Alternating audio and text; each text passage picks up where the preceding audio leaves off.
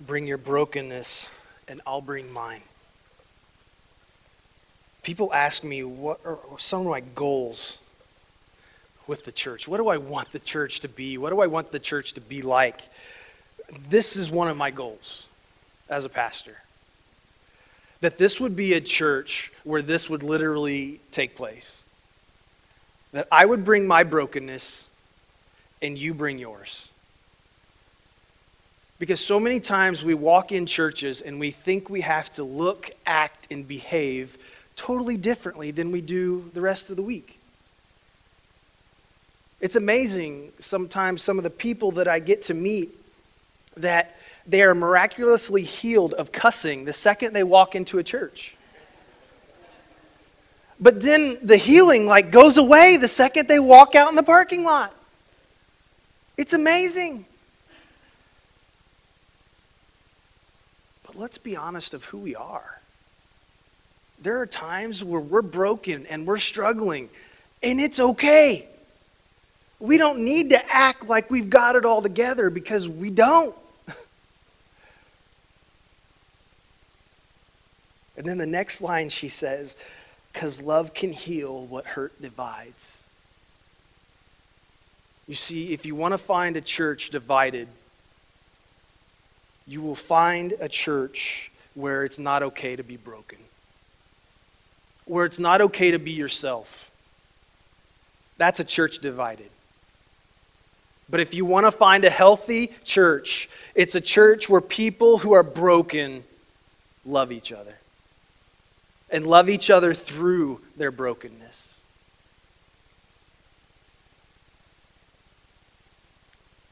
That was all free. Last week, we looked at our nature as humans and the fact that we're slaves. I said that before we could really understand the true reality of freedom, we had to understand our true nature, and that is the nature of to be a slave. We are slaves to sin. But Jesus tells us that there's a way out of that slavery. In John chapter 8, verse 31, he says, if you hold to my teachings, you are really my disciples. Then you will know the truth, and the truth will set you free. That if we truly want to know what freedom is, we will find it in the truth of who Jesus is as the Son of God. He goes on, says, very truly I tell you that everyone who sins is a slave to sin. There's our human nature. We're slaves to sin. Now a slave has no permanent place in the family, but a son belongs to it forever. So if the Son sets you free, you are free indeed. So last week I made a statement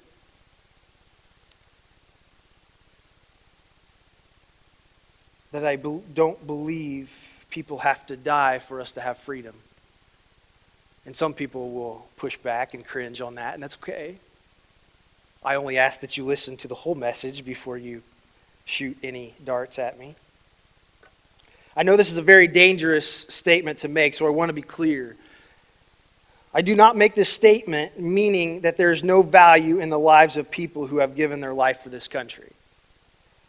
I do believe that we need these brave men and women who serve our country to protect us.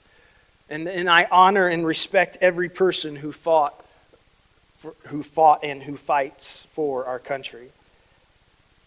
Up here in front, I have a picture of my grandpa that I'm actually named after, Lawrence Dorsum. My middle name's Lawrence. For so long, I was actually embarrassed by my middle name until I really found out who my grandfather was. And I was 7 when he died from pancreatic cancer. But he fought in World War II. I also have his fighter pilot jacket up here. He was a nose gunner in World War II. I think to even get in a plane in the position that he was in deserves a medal. If you're not familiar with a nose gunner, pretty much if you look at the old World War II planes, on the bottom of it is this glass dome and he would lay down in it and control the gun from there. And so that was his position. Pretty much he laid underneath the pilot above him.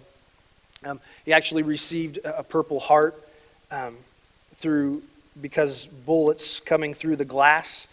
He actually had shrapnel that hit his leg, and so he received a Purple Heart for that. Like I said, he deserved a medal just for simply getting in a position like that and being shot at. But I have deep respect for the people who serve our country. So that is not what I'm saying. I'm not saying that I have anything against people who fight for our country. So don't hear me and think that, okay? Please, hopefully. So the question that has been stirring in my mind that has brought me to a deeper understanding of freedom is this. Is freedom really free if someone pays a price? Is freedom really free if someone pays a price? And if it isn't free, is freedom what we truly desire? If freedom isn't free, then is it really what we desire as Americans? So look at this scripture. If you would, please turn in your Bibles to Romans chapter 6.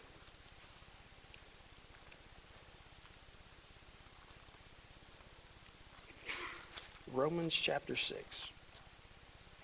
Starting in verse 1. It says, "What shall we say then? Shall we go on sinning so that grace may increase?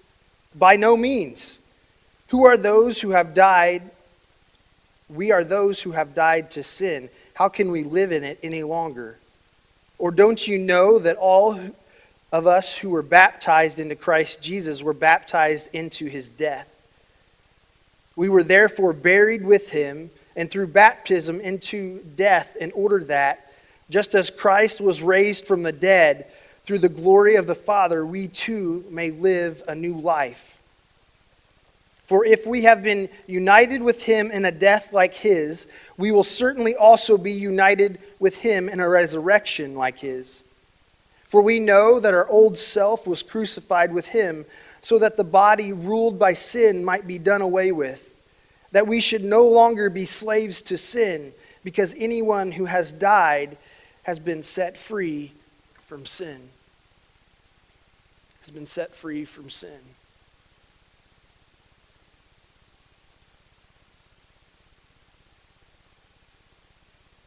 So let me ask you this question. Is it really freedom that we desire? Is it really freedom that we desire? Is it really the freedom our country gives us that makes us feel safe? Think about these things. Is it the freedom that our country gives us what makes us feel free, what makes us feel safe? Is it the right to bear arms? Is that what gives us freedom? Or is it our right to vote? Maybe it's our freedom of speech. I know. It's the rights you have when you're a criminal. Those are what make us feel free, right? Maybe it's a right to a fair trial for all those criminals out there. Nope. Okay, I know it. Here's the one that is the kicker. This is what makes us know that we have freedom. It's the right to be taxed fairly. There's our answer right there. That is how we know we have freedom.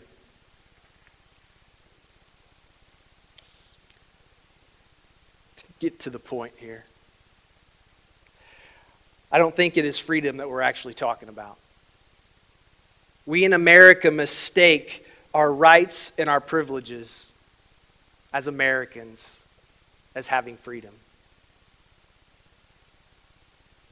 But what value is freedom if the freedom we love and talk about so much as Americans cannot actually truly give us freedom?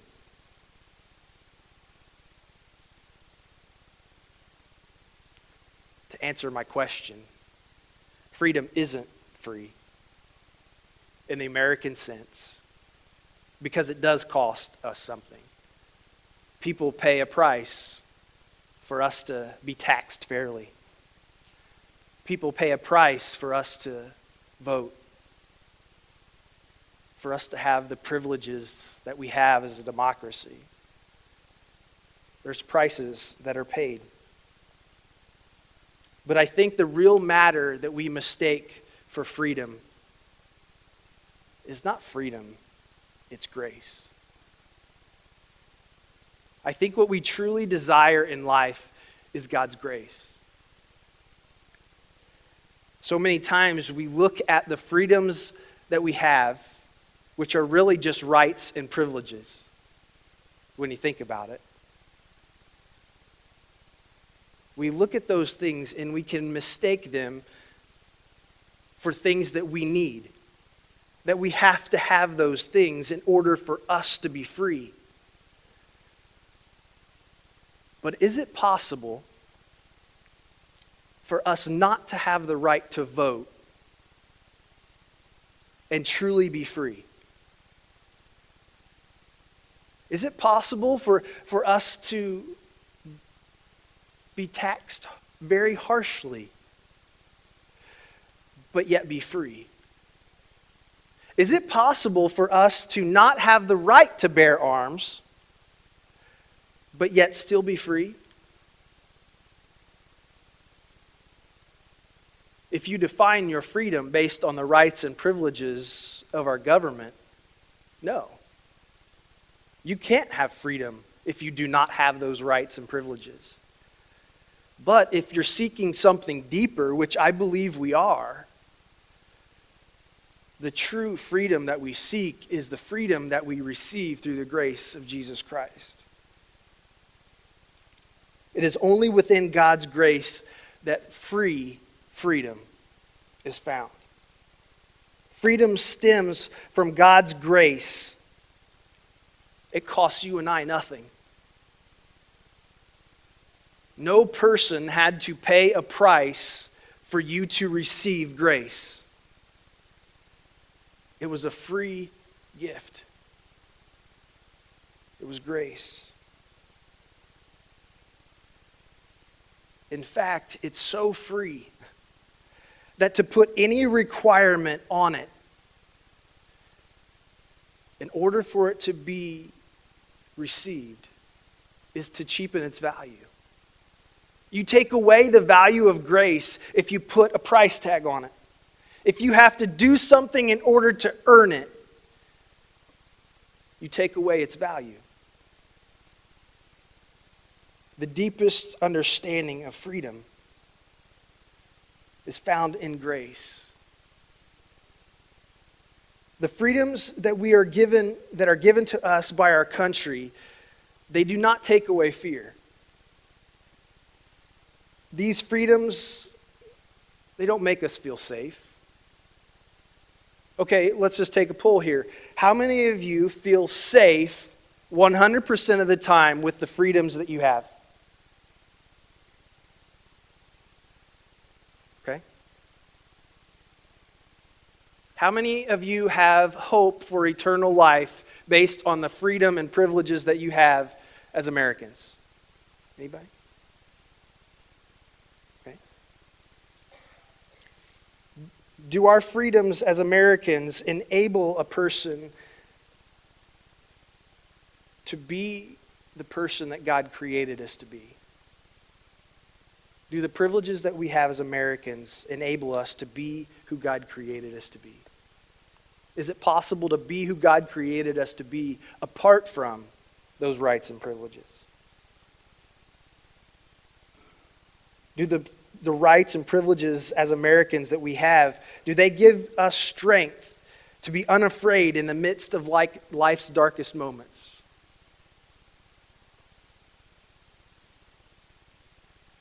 So Paul goes on in Romans 6. He says in verse 8, "Now if we died with Christ, we believe that we also live with him. For we know that since Christ was raised from the dead, he cannot die again. Death no longer has mastery over him. The death he died to sin once for all. But the life he lives to God. In the same way, count yourselves dead to sin, but alive to God in Jesus Christ. Verse 14, for sin shall no longer be your master, because you are not under the law, but under grace. You're not under the law, but you are under grace. You see, it's the grace of God that sets us free. It is God's grace that enables someone to battle cancer and live life still unafraid. It is God's grace that gives you the ability to have eternal life. It is God's grace that enables us to not fear what will happen next in our country. Even in the midst of times of fear, we can have hope because of God's grace. Because no matter what happens to us as a country, no matter what rights they give us or what rights they take away from us, the one thing they cannot take away from you is your soul. They cannot control your soul. As much as we sometimes would like to say they're controlling it, they're not. You have the ultimate control over who you are as a person. If you want to exercise the greatest freedom that you have as a human being, we had better start taking seriously the choice that God has given us and that He gives each one of us. You see, God gives us a free will. He gives us a choice to choose Him or to reject Him. No law can ever take that away. They can illegalize Christianity in America, but they cannot take away your God. They can't control your God.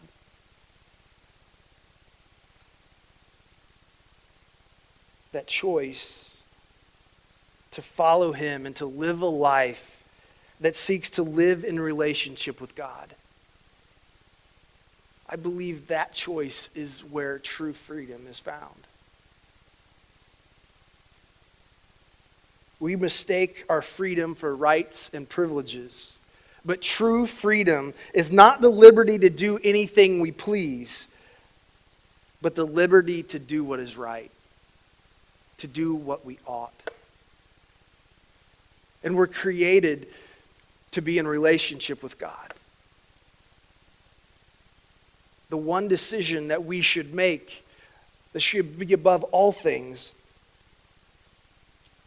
is to have the chance, to have the liberty of our own free will to do what we ought. Not to do what we can because the government says it's okay.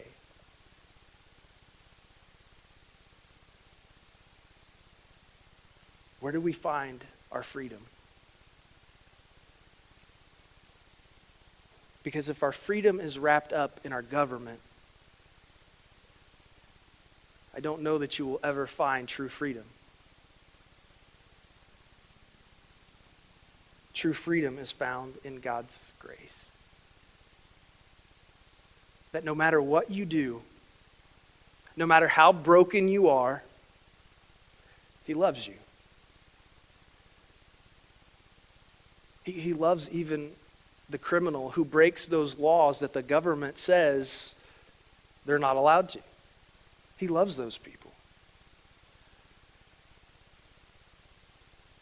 It's God's grace where freedom is found.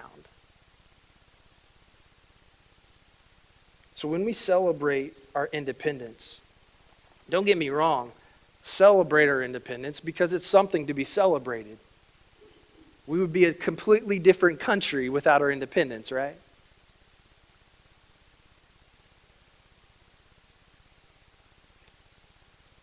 But if you look back at our history,